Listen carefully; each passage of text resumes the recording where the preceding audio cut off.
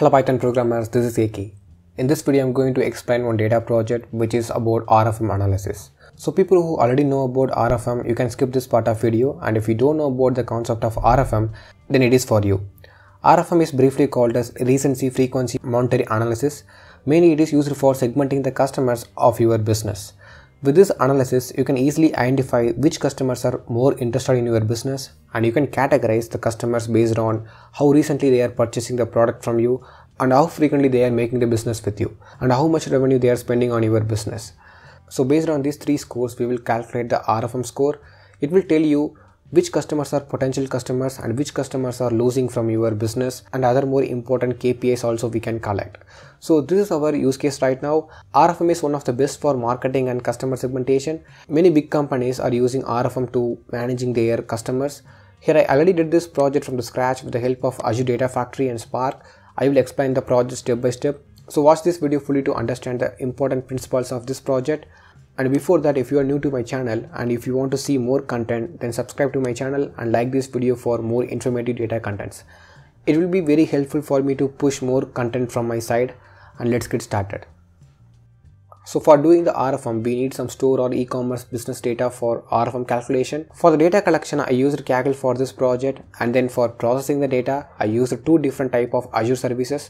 The first one is Azure Data Factory and next one is Databricks. In the Azure Data Factory, I constructed a pipeline with Azure Data Flow and Databricks. In the Azure Data Flow, I did the basic data processing, and in the Azure Databricks, I did some high-scale data processing. Once the basic data processing is finished from data flow, it will be transferred to the data lake, and next the Databricks code will take the data and it process the business results. So first I'm going to explain the basic data processing, and then I'm going forward to the Azure Databricks. So before that, you have to know what is Azure Data Flows. Azure Data Flows providing us the graphical interface, so you can perform the aggregations and major sort of calculations on data flow itself. So it is more conservative. That's why many of the data engineers who are using Azure use data flows for basic transformations. Here I did the same for my basic filtrations and transformations, and let's see what are the data flows that I inserted. So look at the data flows here. First I selected the source. The source would be the data that I downloaded from the Kaggle, and for connecting the source we should have to create the linked service. And if you don't know about how to create a linked service, then you should watch this video for better understanding. So here I already created a dataset linked service, and I named it as a invoice data. After that I made 3 split based on some conditions, because this invoice data contains lot of country data and we are not going to use all the country here.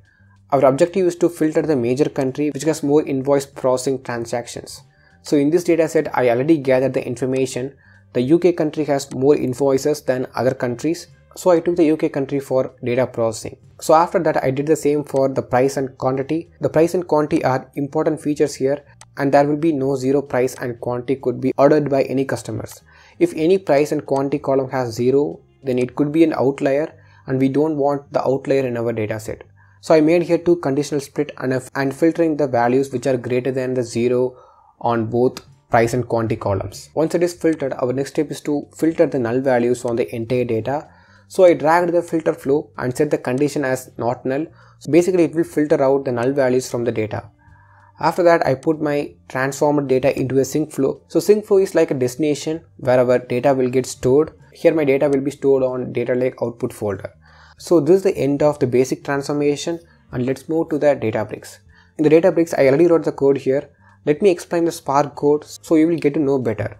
I think you already know about the Spark framework, and if you don't have any idea about the Spark framework, then check out this video for better understanding.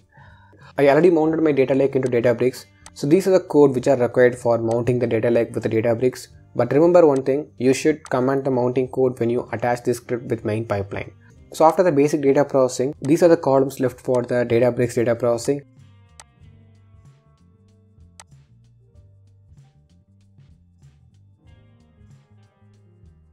So you can see here in the customer ID we have the null values are recorded, but we filter out the null values in the data flows. But somehow it is not worked in the customer ID. Here I wrote the Spark code which will drop the null values in the customer column. So look at that, we have 0 null records, and we are good to process the data for the RFM analysis. I started with the invoice dates here because the invoice contains the timestamps data. So what I did here is I used pandas to convert the Spark data frame into pandas, and I used the data functions on pandas data frame to separate the date fields from the data. After separating the dates, again I am converting the pandas data frame into a Spark data frame. The problem here is we can use Spark to separate the dates, but I tried Spark functions for the date fields conversion, but still it is hard for me to understand the syntaxes. That's why I used pandas to operate the date conversion here. So in the next cell, I wrote the code for calculating the total sales. So it is one of the important KPI for calculating the monetary values, which is associated with RFM. For calculating the total sales, I multiplied the unit price and quantity columns to get the total sales values. So once we calculated the total sales, we have to find out the new column called duration. For calculation of this column, I took the max invoice date and then I used the date difference built-in function from Spark to find out the duration from every date in the invoice date column. So once we get the duration, then it is easy for us to calculate the recency values. Here I did the group by on customer ID, and then I did the aggregations on duration column to find out the recency score.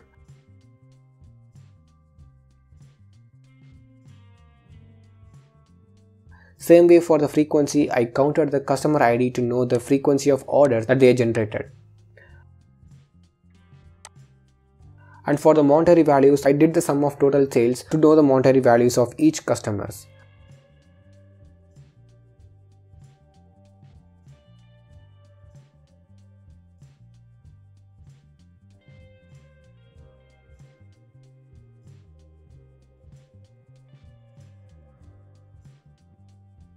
And next, for calculating the score of each values, I made multiple UDF here, so this will explain the major part of the concept. See the R score here. If the R value is within the 2 weeks, then it should be 1. So the meaning of the R value here is, if customer made any transaction within 2 weeks, then we should segment the customer as a 1 value. And if it is 1 month period, then it should be 2 range. And if it is 3 month period, then it should be in 3 range. So this is how we are categorizing the customers. So I followed different numbers for rest of the 2 KPIs. I leave the source of this code in the description, and if you want the code, you can go and check the link of this code. So these are all the user defined functions that I made. So in the Spark, if you want to register any UDF function, you should have to follow this code snippet. In this code snippet, you should mention the UDF method from Spark and then the return data type of those UDFs you have created. So this is the procedure for creating a UDF in Spark. Next, I applied the UDFs on the data that we have. Here I applied R UDF on recency column, it will bring the R score, and F UDF on frequency column, it will bring the F score, and then M UDF will bring M score. Now we have the scores. Based on these scores, we can segment the customers. Like take the first column, the R score is 2 and F score is 3 and M score is 1. So how we can interpret this data? So in the 2 weeks of duration, they made 7 transactions. It generated 5178 amount. So this customer is making a lot of transactions within 2 weeks of period. So this customer is considered to be a potential customer for the business. As a business owner, we should give him more number of offers to the customer to make him to do more transactions with us. So this is how we should see this data and improve the business.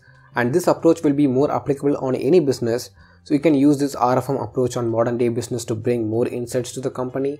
So that's all about this video, and if you like this video, give a like and subscribe and share for more updates. Thanks for watching and thank you. See you on next week.